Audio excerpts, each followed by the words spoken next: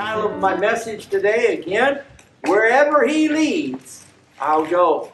Boy, you ought to really look at those words that you just sang. Do you mean it? Is that true for your heart? I hope so. As I talked about last week, in order to face the future, we need to understand the past. And if we understand what the church needs to do and ought to be doing in the 21st century, we need to look back and see what it did in the first century, and we'll know what we ought to do today. And so let's look here in Acts chapter 8. We'll read a couple verses, verse 26 in just a moment. But we're continuing the message from last week, and may we all here this morning be able to say and mean it, wherever He leads, I'll go. Let me remind you, it's good to have the young people in here this morning. I like to have you guys over here from time to time. You're usually over there in the fellowship hall under lock and key. No, we don't lock them up or anything, but it is good to have you here. And I want you to know, young people, just as well as any adult here, God is calling you. God has a plan for your life. And wherever He leads, are you willing to say, Lord, I'll go. I'll do whatever you want me to do. Every one of us who are saved here this morning, you're a missionary. I don't know if you remember last week, I kind of asked you that trick question, but we're all missionaries. God may not be calling you to cross the Atlantic Ocean. God may not be calling you to the pulpit. But my point in this message this morning is that God is calling all of us to do something. And so I want to encourage you to follow God's will for your life. The times that we live in today, to put it mildly, are desperate. But the problem is, many of God's people are not desperate. Some of us are living as though, this is just the way it is. This is the way things are. We don't have an urgency in trying to get the truth of God's Word out. And so I pray that God would stir our hearts today. Let's look down at verse 26 here in Acts chapter 8. Here we find Philip being called by God. And it says, And the angel of the Lord spake unto Philip, saying, Arise, and go toward the south unto the way that goeth down from Jerusalem unto Gaza, which is desert. And he arose and went. And behold, a man of Ethiopia, a eunuch of great authority, under Candace, queen of the Ethiopians, who had the charge of all her treasure, and had come to Jerusalem for to worship, was returning and sitting in his chariot, read Isaiah the prophet, or Isaiah, that's who it's speaking of there. Then the Spirit said unto Philip, Go near and join thyself to this chariot. And I love Philip's response. Philip ran thither to him, and heard him read the prophet Isaiah, and said, Understandest thou what thou readest? We'll stop there for right now. Let's again, one more time, just have a word of prayer and ask God to have His way. Father, do work in hearts. There could be someone that's not saved here this morning. And I pray that you would help them to hear, to understand, Lord, to act upon your invitation to receive eternal life. And so we work in that heart here today. And Lord, again, just have your way. For it's in Jesus' name we pray. Amen. So first of all, if you will be used of God, and if you will be able to get to the place where you say, wherever He leads, I'll go, then number one, you must answer God's call. God's calling, are you answering? The phone's ringing. Now, I said last week, when I was a kid, if the phone rang, we all made a charge for it. We wanted to be the first to answer the phone. And when that phone rings, I've seen how some of you respond. You are almost controlled by that phone. And it rings, you answer it. Though some of us that have been around a while, we are a little more cautious of some of these calls because we know they're selling something. But God is calling you, and you've been ignoring that call. And God will use you. He has a plan for you, just as He had a plan for Philip here. An ordinary person, Philip was, but God used him in an extraordinary way. And you say, well, Pastor, I don't have any great gifts and abilities like many others do. Oh, listen, God is not only calling the gifted and those with great, what we would classify as great abilities, Look, if you and I make ourselves available to God, God can use an ordinary person to do extraordinary things. And so we talk about God working in our lives and how God does that. First of all, we mentioned how God's ways are often unknown. Philip didn't get the rundown here exactly what was going to happen. He said, Philip, I want you here. Go. Okay, yes, sir. He didn't know. He had sealed orders as he was going here to do what God had called him to do. And so must we. Sometimes we want everything laid out before us before we're going to act on it. And we just don't have the faith.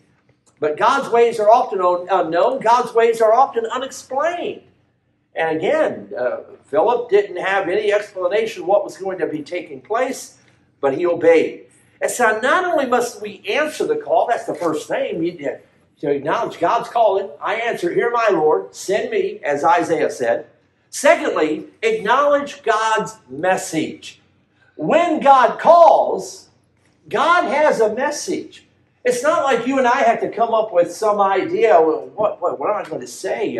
What am I going to talk about? No, God's given us the message here. And you acknowledge that what this message is. You know, there's a lot of folks who call themselves missionaries, and they're out there today, they're building buildings, they're digging wells, they're planting crops, they're educating people, and all of that. And folks, that's good, that's fine, and if that gives an opportunity for that person to preach the gospel, praise God. But if not, then it's a colossal failure as a missionary. Missionaries, it's great to do all of those things. That's part of their work, but that's not the main thing God's called them to do. What good is it if we feed the world and ignore their soul? I think it's good that we can feed the people that we can and help the people that we can. But what good is it if we neglect the most important thing? And so that's what a missionary is supposed to do. Now, we have some people today who are preaching what we call liberation theology. And all that is socialism with a little bit of religion sprinkled on top of it. And they're not preaching the gospel of Jesus Christ. Now, I want you to understand what a real missionary does. I want you to see what Philip did right here in Acts chapter 8. It's very exciting here. Look at verse 30 if you would. Philip ran thither to him. Philip understood the urgency of the hour, the moment that God called and reacted to his call. And he heard him read the prophet Isaiah and said, understandest thou what thou readest? Now, underscore that phrase if you do that in your Bible, because that is our job right there, to make the Word of God plain. Now listen, we are not really, in the truest sense, soul winners. Now, listen to this. The Holy Spirit is the soul winner. You see, He is a soul winner that's working through us, and to that degree, we are soul winners. But the Holy Spirit is the one that does the work.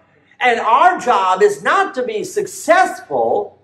Our job is to be faithful. Some people have the idea, they say, oh, I'm going to do this. I'm going to go talk to people about the Lord. I'm going to be a witness. And they talk to one person, and that person doesn't want anything to do with it. And they shut them down. And they say, well, I tried. I guess I'm just going to have to quit. No, God did not call you only to see success. God called you to be faithful. And the more faithful we are in being the witness we ought to be, you will see fruit from that labor. But our job is to be faithful. Our job is to make the message clear. And to help people understand what God's Word is saying. And they can't understand unless someone shows them. Look again here in Acts chapter 8, verse 30. Understandest thou? Philip asked this man, this Ethiopian eunuch, said, you understand what you're reading? And he said, how can I, except some man should guide me? Now, as a side note, did you notice here that it was an angel that said to Philip, arise and go toward the south? That was an angel. Why didn't God send the angel to tell this man in this chariot? Why didn't God send the angel to tell this man how to be saved? And because angels can never testify of salvation. Did you know that? They've never experienced it. And they've never had it. Angels never, they don't know the joy that you and I know, Christian, of salvation. And what salvation brings. We are privileged to do something that angels cannot do. We are privileged to do something that, in fact, we will not be able to do when we get to heaven. And that is lead souls to Christ. Can't do that. Our work, our labor will be over. And so what a great opportunity we have before us. I know it seems even more so today. It's easy to focus on all the perilous times that we live in. And we get consumed with that. And boy, we can become very cynical and hard-hearted. And we need to be careful of that. But we need to understand this is a golden opportunity for us to lead people to Christ. People are out there searching for truth. Now they see the hypocrite. Oh yes, they'll point them out and they'll see those that are not real, but they need to see someone that is real. They need to hear God's word. I liked what Brother Morris said in Sunday school class. Boy, can you imagine if the word of God is being read to the entire nation of America? Just piping it in their homes all day long. You know, the Muslims, they're 3, 4, 5 times a day, they're blowing those loud, noisy things, the call to prayer, and you hear all the language, and you hear that all the time. But would to God people would hear the word of God. You know, that's what God has called you and I to do, is to get the word of God. It's not our message. It's not our words. It's God's word. It's the message that God has given us. And so I hope you understand what I'm saying here as far as being a soul winner. It's the Holy Spirit that does the work through us. And but we are doing something that even angels cannot do. We must answer the call. Look what this man says here in verse 31. And he said, how can I? When Philip asked him, did he understand? He said, how can I? Except some man should guide me. And he desired Philip that he would come up and sit with him. The place of the scripture which he read was this. He was led as a sheep to the slaughter. What a coincidence. Just so happened to be reading. No. God is orchestrating all of this. If Philip had not obeyed when he did, had not acted like he did immediately, he would have missed this opportunity.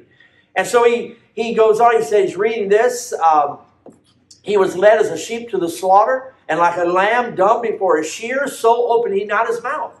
In his humiliation, his judgment was taken away.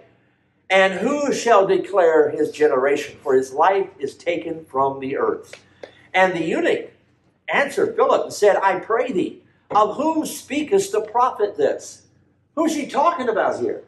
Have you ever, as you're reading the Bible, I'm sure you've had some similar questions. You're not sure who it's talking about. Well, the eunuch did. And he says, of himself or of some other man? Then Philip opened his mouth and began at that same scripture to preach unto him who?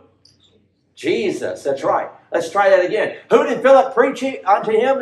What was his name? Jesus. Jesus Christ. And that's what Philip preached. And we must answer the call of God. We must acknowledge what the message that God is that He has given us. Acknowledge God's message. Philip opened his mouth and began to preach the scripture, or the same scripture, and preach unto him Jesus. He didn't preach about race, though this man was a different race. He didn't preach to him about the economy. He didn't preach to him about the social and the political situation in Ethiopia. He preached unto him Jesus. You have the message. You know the message, Christian. And so there's 3 points to the gospel I want to give you this morning. 3 things that help this Ethiopian eunuch understand. And these are 3 things that I want you to understand today, especially if you're here and you're not saved. You need to understand the message here that Philip preached unto this Ethiopian eunuch. And if you are saved and you want to see someone else be saved, then it's so simple. There's just 3 things to know. When you hear somebody preach the gospel and they make it so complicated, and then you know that probably God is not in this because the gospel is not complicated. God wants even a child to understand the gospel. I mean, the gospel, as someone put it, is simply glorious and gloriously simple. And so when somebody is preaching the gospel and you say, man, that guy must really be intelligent. He must be a real smart guy because I didn't understand a thing he said. No, wait a minute. That shouldn't be. Now, when it comes to the gospel, our job is not to try to impress others with how much we think we know. Our job is not to impress others with some words that we may have learned in vocab and we're trying to show our intelligence. Our job is to make it simple, easy to understand, clear. That's what Philip did. He said, you understand? No. Well, here, let me show you. And he preached unto him Jesus. And so there are three simple things here. By the way, look what the Bible says about Jesus. Just listen to this. We won't turn there. In Mark chapter 12, verse 37, it says, the common people heard him gladly. Yeah, that's talking about Jesus. Jesus, who's all-knowing. There's no one wiser, more intelligent than Jesus, and yet all the common people heard him gladly. That means they understood. Gladly. They heard him. And here was Philip making known to this Ethiopian man the gospel. There's three simple facts in Philip's message that ought to be in the message that we're giving out today. Just three simple things. And number one, Philip showed this man that he was a sinner. Now we know, that's a simple truth. He showed this man that Jesus Christ died for his sins. This same 53rd chapter of the book of Isaiah, where this Ethiopian is reading, Philip goes to this particular passage there in verse 6, and I'm sure he shares with him, all we, like sheep, have gone astray.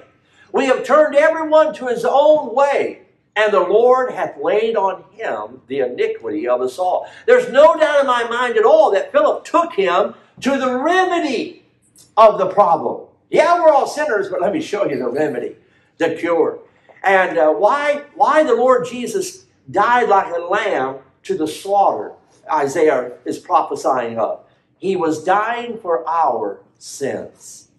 Nobody, and I emphasize that word nobody, is ever going to get saved until they come to the place where they admit, they acknowledge, they understand that they are a sinner.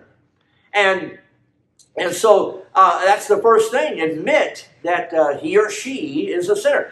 Now, in the average congregation, there's two classes of people who don't get saved. And maybe you're here today. There are those who think they're too good to get saved. They think that the gospel is for that thief or that prostitute or that murderer or that really bad person. Not for me. They think the gospel, maybe for that alcoholic or that drug addict, but not for me.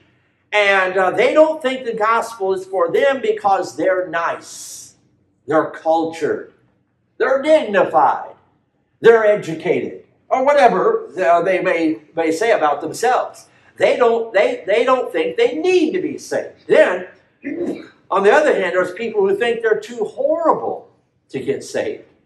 I mean, they're terrible sinners that God won't have anything to do with in their thinking. And they think, oh, I wish I was like that nice religious person. That person that seems to have everything together. But I'm out of it. God won't have anything to do with me. That's the two classes of unsaved people in churches today. Now listen, friend, there is nobody so good that he need not get saved. And there is nobody so bad that he cannot be saved. Amen? I mean, it's nobody. I don't care. You may think you're the best of the best, and you might be the best of the best on this earth, but you're still way off the mark in comparison to Jesus Christ. You're still a sinner in need of a Savior.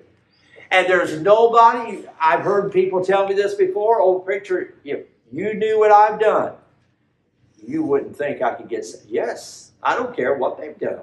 If they will repent and turn to God, they can be saved. And so, but we have to understand what the Bible says. For all, Romans 3:23, for all have what? Sin. All have sinned and come short. That's right, Cooper, come short of the glory of God. We have to understand that Christ died for our sins. I read about this funny, I guess some people didn't think it was funny. I kind of thought it was humorous. There was a beauty contest in England, and they were using this beauty contest to promote their product, whatever that was. But it was a very unusual contest because it was for women who were over 40 years old. And they had a wonderful prize they were going to give the winner of this pageant, but no one won the prize. Now that's odd. They said that, and here's the reason why. Nobody who entered this contest wanted to admit that they were 40 years old or older. And so they, not a one of them, they couldn't get anybody in the contest, they couldn't even get them to enter because they did not want to acknowledge that they were 40 years old or more. Even if they were very beautiful and they could win the prize, that didn't matter, they would not admit it. I thought that was interesting because there are some people who will never possess salvation, the greatest gift ever offered to mankind, because they will not admit that I'm a sinner. They will not admit that they're sinners, and therefore they'll never possess salvation. Now, I don't mean just to admit it, by the way, but acknowledge it before God. Oh, God, have mercy upon me, a sinner. Friend, you're a sinner by birth. You're a sinner by nature. You're a sinner by choice, a sinner by practice. And the wages of sin is what? Death. Death. That's right. And Philip made known to the Ethiopian that Christ had died for his sins. And you won't get saved until you admit that. There's an old story of a king who was visiting a slave galley ship. And, you know, on this ship is where they would send the criminals, and they would chain them to those great oars underneath the deck, and they would be the motor, the engine for that ship moving across the water. And they didn't have a choice. And this was their punishment. It was a prison ship. And so this king visits this ship, and he wants to talk to some of the criminals to find out what their crimes were, what they were guilty of. And so this king, he goes to one of the first men. He says, "Why are you here?" And the man says, "Sire, I'm here not really by my fault."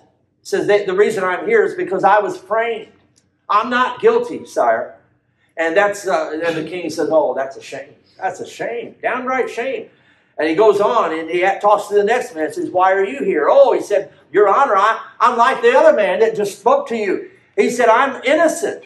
He said, "I was simply in the crowd where a crime was committed and they took us all. I'm innocent." And he said, "Oh," the king says, "That's tragic. That's a tragic thing, my man, that you should go through this kind of a situation." And then he went to one man after another, and they all had a similar story. "Yeah, I'm innocent. No, I'm framed." But until he came to one man, and he said, "And why are you here?" And the man answered, "Sire, I'm here because I'm a criminal. I have sinned against my God. I have sinned against my king. I have sinned against my fellow man, and now I'm suffering the just reward for my deed." When the king heard this, an interesting response occurred. He said, "Why, you have done all of that, you rascal." And he says, "What are you doing here among all these honest men?" And he ordered the guards to come and says, "Release this man. Get him away from these honest men. And just turn him loose. Get him out of here."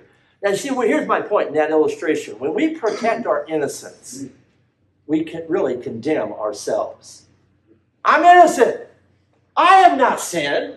What have we done? We've just then condemned ourselves to hell. And so we need to respond, or if you're here not saved today, you need to respond this way. Have mercy upon me, a sinner, O Lord. Have mercy upon me, a sinner. And then we'll know the King of Kings' forgiveness. So not only did Philip help this man understand he was a sinner, but number two, he showed this man Christ died for his sins. In verses 32 and 35, you can read that again. Just for the sake of time, I'll just have it pointed out there. But no matter what else you preach, if you don't tell people that Jesus Christ died for their sins, then you're not a missionary. You have not preached the gospel of Jesus Christ. And he preached how that Christ died for our sins. Do you understand here this morning that Jesus Christ took your place, took my place? All we like sheep, Isaiah wrote, have gone astray. We have turned everyone to his own way. And the Lord hath laid on him, who? Jesus, laid on Jesus, the iniquity of us all. Yeah, you remember that verse from camp, right? Amen. Jesus took my sins and went to Calvary. And you know what I got in replacement of that, of my sins? The righteousness. His righteousness of Jesus Christ. I go to heaven, and that's what the gospel is. You say, oh boy, that preacher, that's so simple. And that's exactly right. It is simple. It's so simple that a little child will see it. But maybe a college professor will stumble over it. I heard of a poor, uneducated woman who really all she could do was wash clothes for a living. And this was during the rough times of the years, and there was a lost skeptic who heard that she had got saved, this woman. And so he was going to kind of berate her or just embarrass her. And he says, well, Betty, I hear you got religion last week. Tell me, what is it like being a saint? And the woman responds, well, she said, I'm not sure. I'm not sure I know what a saint is. And he said, well, tell me what happened to you. Oh, she said. And she went on. She said, I learned of something called the grace of God. And that Jesus died for me. And I accepted him as my Savior and my Lord. And he's forgiven me of all of my sins. He saved me. And oh, this skeptic said, he said, you're saved. He said, tell me, what does it feel like to be saved? And she said, well, I don't think I can explain it to you where you could understand it. But here's what she said. To me, it's as though I'm standing in Jesus' shoes and he's standing in mine. Well, how profound. Now, I don't believe a theologian who has earned all kinds of degrees could explain it any better than that. I am standing in Jesus' shoes and he is standing in mine. Christ died for our sins. And so, listen, if you're here today without Jesus Christ, or maybe you're watching this video and you're not saved, I want to encourage you. I want you to hear this message that Jesus had for this Ethiopian eunuch and to hear and understand that Jesus Christ died for your sins. He died for you. Your sins are paid for by the blood of Jesus Christ on the cross of Calvary. And I would say all of us should respond by saying, hallelujah, praise God, my sins are paid for. And the third thing that Philip taught this man is that he taught this man that salvation is by grace through faith. In verses 36 and 37, and let's just go ahead. I don't think we read those this morning.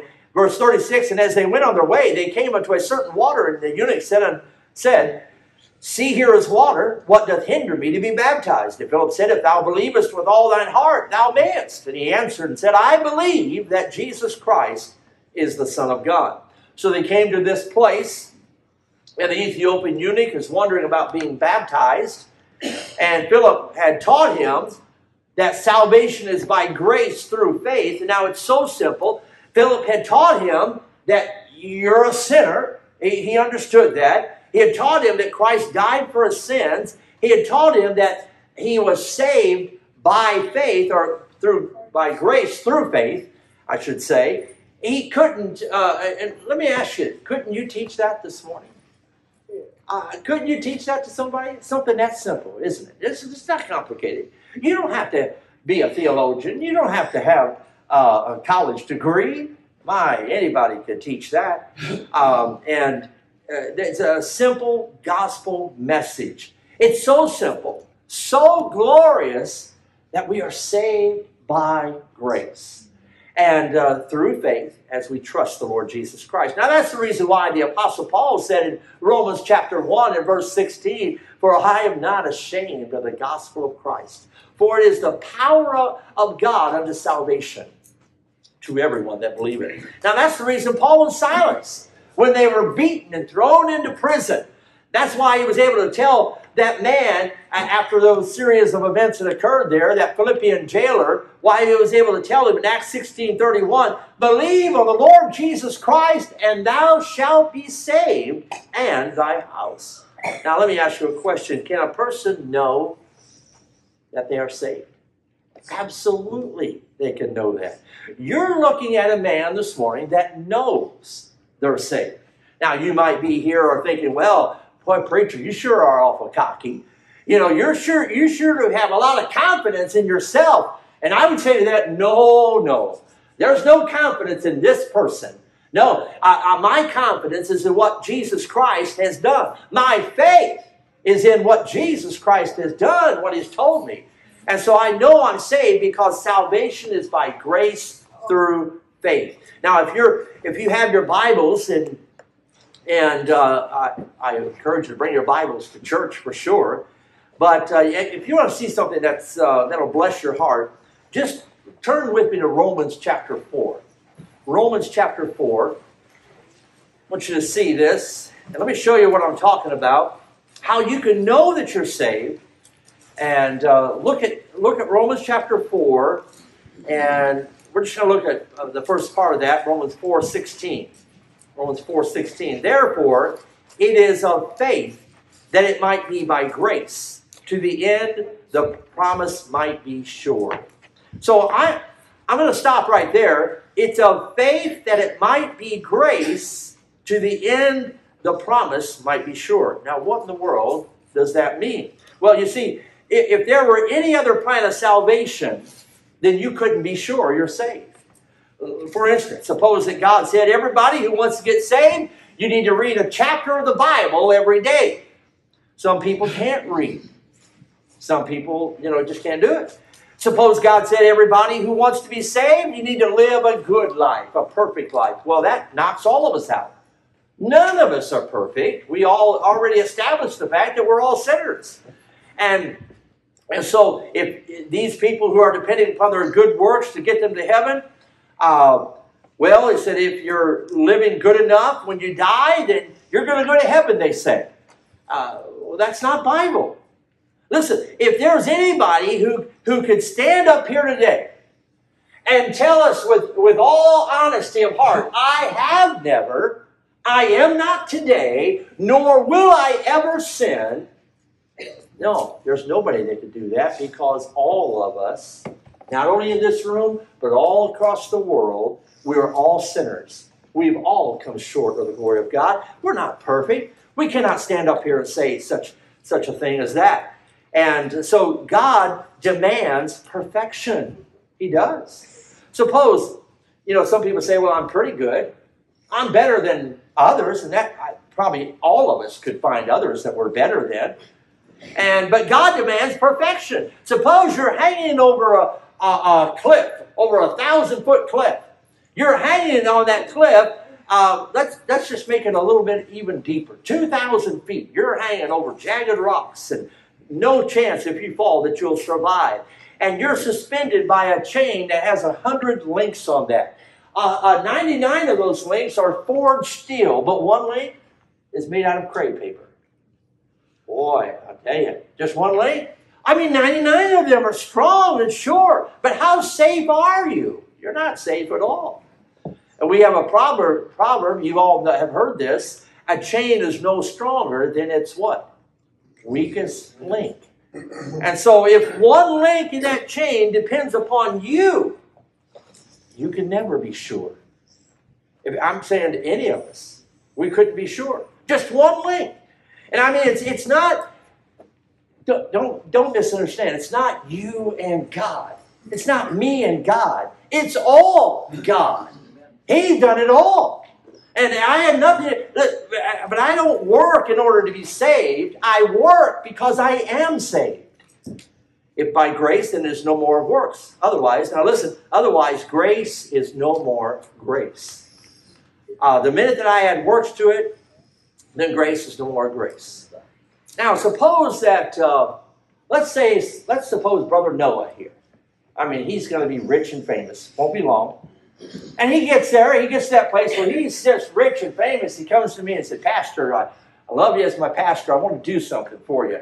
I want to buy you a brand new Mercedes-Benz. I knew you were really looking at that. And I said, yeah, I like that. And Noah, listen, by the way, I want one with all the trimmings. I mean, everything. And that car that will not only park itself, but that will even drive itself. That car that will have all the gadgets that they can provide. And so, I tell him that I appreciate that. That's exciting. I mean, after all, if he's going to buy me that Mercedes, I want the best. And so Noah says, I don't want any ordinary Mercedes. It's got to be the best. And Noah says, yeah, Pastor, I agree. I want to do the best. I want to get you the best. I want a fine Mercedes-Benz. And that's only going to cost maybe around $150,000. I know I could go a lot more. So I'm not really going for the best, but it's a really nice car. I compromise a little bit. And so, but I don't want a cheap one. And he says, now, Pastor, that's for you. That's for you. This car, I'm going to spend that money. He's rich, he's famous, and I'm going to give that car to you. And I said, great, that's exciting. I appreciate it, but Noah, I can't just let you take all of that expense, and I want to help you out. Here's a quarter. And I give him my quarter. And then somebody sees me driving the car and says, Pastor, that's a beautiful car. Where'd you get that car? Well, me and Noah bought this car, and all I did was give a quarter. Here he spends, $149,000, whatever it comes out to, and I'm trying to take credit for it. And that would be a slap in the face of the giver. And if I just say that, and if you try to do that with Jesus Christ, you add your 2 bits to it. You say, oh yeah, Jesus and me did it together. No, we didn't. He did it all. We try to add our little bit of effort, and it's just like a slap in the face of Jesus Christ. You didn't do enough, Jesus. I need to do my 2 bits worth. And that's really all that it amounts to. The minute that you add your works to it, you have destroyed the idea of grace. But if it be of works, the Bible says, it is no more of grace. Romans 11, verse 6.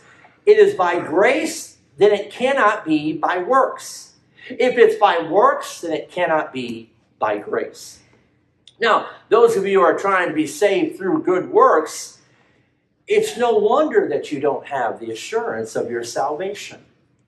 The Bible says, therefore, it is of faith that it might be by grace to the end the promise might be sure. And I know this morning I'm going to heaven. I know many of you have testified of that as well. But I wouldn't trust the best 15 minutes of my life that I've ever lived. I wouldn't, to get me to heaven. The best. Listen, not the best I've ever lived, much less the worst 15 minutes. But I'm going to heaven not because of Randy Miller. I'm going to heaven by the grace of God. And so are you. Now, these people get all confused about this thing. They say, oh, no, let me tell you that it's grace and works. Grace and works. And they go on and they explain this and say it's just like a rowboat. You get in a rowboat and there's one of those oars there. You're going to cross the stream. And you pull on one of those oars, and that oar is called works. And you just start pulling on that oar, what's going to happen? Well, you're just going to go in circles. And then you get in that boat, and you're going to say, well, I'm just going to paddle or row on this other oar. And that one's faith. And you're paddling, and you're just going to go in circles. But if you get in that rowboat, and you grab both of those oars, faith and works, and you paddle together, boy, you'll get right across that stream. That's how a lot of them explain faith plus works. Now that sounds good, it sounds logical, but there's a fatal flaw in that. We're not just crossing the stream in a rowboat. We're going to heaven. And I'm not going to heaven in a rowboat. Praise God. And I'm going to heaven, as the Bible says, by the grace of God. And if by grace, then it's no more of works. Now, listen, Philip preached to this man, and what he preached to him was the same message that Paul preached to that Philippian jailer in Acts 16:31. Believe on the Lord Jesus Christ, and thou shalt be saved. Now, that's what people have to understand. It is simple, but it's not always easy to swallow. When Philip got up there and said, you understand what you're reading to the Ethiopian eunuch? He said he helped him to see that he was a sinner. He helped him understand this. He helped him understand that salvation is by grace through faith. Now there's one last thing. Not only must the missionary answer God's call, not only must the missionary acknowledge God's message, but number 3, they must act upon God's orders. Now, I'm going to wrap this up here, but if you read the story as you go on through here in Acts chapter 8, you'll find that Philip got this man baptized in this water, and he baptized him as a believer in Jesus Christ. And so this man had a believer's baptism. You've heard me use that phrase many a time. And for you to see the Great Commission, it tells us this, that it's not enough just to preach Christ. It's not enough just to preach the message, that we need to obey Christ. Do what he's told us to do. The Great Commission, go ye therefore and teach all nations, teaching them the gospel, and baptizing them in the name of the Father, and the Son, and the Holy Ghost. And so when you are baptized, what happens here? It's your way of showing openly and publicly that you have been saved. It's an outward expression of an inward change, a transformation. But you must be saved in order to be biblically baptized. And if you haven't believed first with all of your heart, you're not ready to be baptized. There in verses 36 and 37, we read that. If you believe, you're ready. If not, you're not ready. And so true baptism follows true salvation every time in the Word of God. Let me add this. There was never, ever in the Bible an infant that was baptized. Never. There was never, ever in the Bible someone baptized that was not saved first. And that is the divine order. Because it's an illustration, it's an outward expression, a public testimony of what's happened in your heart. And so when this man was baptized, the Bible says he went on his way rejoicing. Did you know that oftentimes in the Bible you see baptism and joy linked together? They were baptized and they rejoiced. And the reason that some Christians today, who they claim they're saved, but maybe the reason they don't have joy, they don't have that they're not able to rejoice because they haven't been obedient, maybe in baptism. Just a thought. And so now, if we're real missionaries, listen, God's calling you today. If you're saved, he's been calling you from the moment you got saved, and you haven't answered the call. How rude is that? Some of you get upset if you knew, what do they call it, ghosting? What is that? Yeah. Is that right? Something like that, where people just ignore the call. Most of us have done that one time or another. Now we have that caller ID. It's that person. Now that can wait. But God's been calling. Have we responded that way? Well, I know, Lord, I know what you want me to do, but I don't have time now. I've got a lot of things to do. Answer the call. Acknowledge God's message. Preach Christ unto the people around you. And then act on God's orders. Do what God has told you to do. We will be doers of the word. Let's have every head bowed, every eye closed. Just a moment here, we're going to have an invitation. Ask you to be that doer. You've heard the truth. You've understood the truth. Maybe you haven't answered the call. God's been calling you. Maybe he's calling you to go across the street to your neighbor. Maybe he's calling you to talk to your friend at school or your friend at work. God is calling. Are you answering? Are you willing to go? Wherever you lead, Lord, I'll go. Father, you have your way. I especially pray if there's anyone here that's never been born again, may they come and get saved today. And I pray for every Christian, Lord, may they get serious about this thing of living for you. May they answer your call. May they do like Philip and immediately obey and respond to your call on their life. And so you have your way with each and every heart here today, for we ask this in Jesus' name. Amen.